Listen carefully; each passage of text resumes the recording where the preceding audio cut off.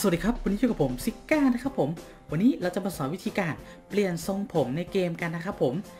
หลายๆท่านอาจจะทราบแล้วนะครับว่าทรงผมในเกมเนี่ยสามารถเปลี่ยนในการซื้อไอเทมในแคชช็อปแล้วก็ไปเปลี่ยนที่เมืองมอลล็อกนะครับแต่ว่าที่นั่นเนี่ยเปลี่ยนได้แค่ทรงผมพิเศษนะครับผมหลายๆคนอาจจะสงสัยว่าแล้วทรงผมในเกมเนี่ยมันเปลี่ยนยังไงล่ะซึ่งวันนี้เราจะมาบอกกันครับผมซึ่งเควสมีทั้งหมด2เควสด้วยกันนะครับผมสามารถเปลี่ยนได้ทั้ง2เควสเลยเดี๋ยวเรามาดูเควสแรกก่อนเลยครับเริ่มแรกนะครับเรามาดูที่เมืองอัลเบอร์ตาก่อนเลยนะครับตามพิกัดในมินิแมปเลยนะครับผมอันนี้เป็นร้านตัดผมของเรานะครับเข้าไปกันเลยเมื่อเข้ามาแล้วก็จะเจอเจ๊คนนี้นะครับผมสไตลิสต์นะครับแต่อันเนี้ยผมต้องขออภัยจริงเพราะเรื่องจากที่ผมอัดคลิปรอบแรกเนี่ยผมได้พลาดไม่ได้อัดเสียงเข้าไปด้วยนะครับทำให้เสียของเควสไปหมดเลยนะครับแต่ไม่เป็นไรครับเดี๋ยวผมจะขึ้นเป็นภาพไปดูนะครับว่าของเควสเนี่ยมันใช้อะไรบ้างนะครับซึ่งค่อนข้างเยอะพอสมควรนะครับเจ๊คนนี้ข้อดีก็คือเราสามารถเลือกทรงผมก่อนตัดได้ครับนี่นะครับมี 1-19 ทรงเราลองเลือกขึ้นมาสักทรงนึงเลข3แล้วกันปึ๊บเป็นทรงนี้นะครับเราชอบมันไหมเราก็จำเลขไว้นะครับสมมุติว่าเราจะเอาทรงนี้ใช่ไหมครับเราก็จำเลขไว้13พอถึงเวลาปุ๊บเราก็กดนี่เลยครับจะเปลี่ยนทรงปุ๊บนี่นะครับเขาจะบอกไอเทมที่ต้องใช้นะครับผมซึ่งไอเทมที่ต้องใช้มี3บิ๊กเจอร์3คอนเทอร์เจนแล้วก็ผมบอลกันผมมูนักอย่างละ100นะครับผมโซฮีผมมาริโอเนตแล้วก็ผมมิยาบิอย่างละ100นะครับซึ่งแต่ละอย่างเนี่ยใช้เวลาเก็บค่อนข้างนานพอสมควรนะครับแต่ก็ไม่เกินวันหรอกครับครึ่งวันเดียวน่าจะได้แล้วครับไม่ยากครับแต่สำหรับคนที่รีบนะครับเดี๋ยวเอาไว้ดูเควสต่อไปกันครับผมเรามาดูเควสนี้กันต่อนะครับพร้อมเงินอีก99,800 เซนีนะครับผมประมาณ100,000นั่นแหละ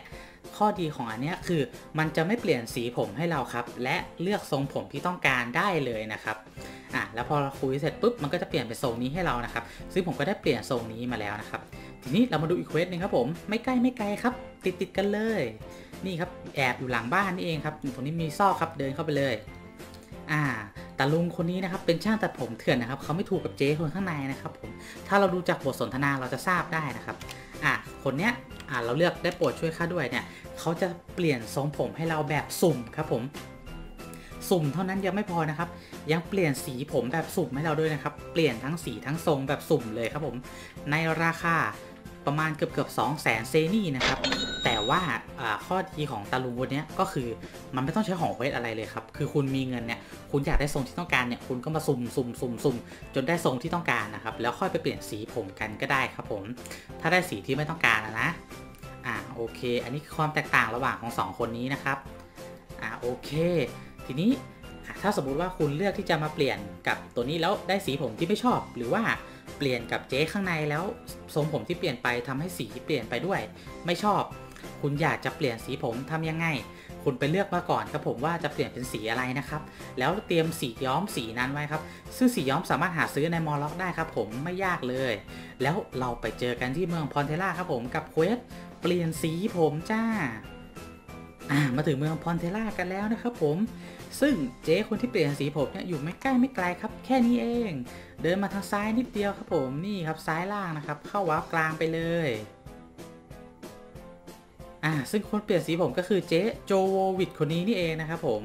เราก็เนี่ยครับขอย้อมสีผมเลยครับผมแล้วเราก็จะย้อมเป็นสีอะไรเราก็เตรียมสีย้อมสีนั้นไว้ในตัวครับแล้วกดย้อมได้เลยครับผมไม่มีค่าใช้จ่ายนะครับผมอันนี้ไม่ยากเลยนะครับที่ผมใช้อยู่นี่เป็นสีเหลืองนะครับผมถ้าใครชอบสีอะไรก็จัดกันได้เลยนะครับผม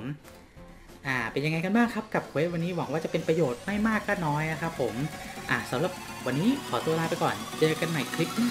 สวัสดีครับสวัสดีครับผมซิก้านะครับถ้าคุณดูคลิปผมแล้วคุณรู้สึกถูกใจแล้วก็อย่าลืมกดติดตามกดไลค์กันด้วยนะครับขอบคุณมากครับผม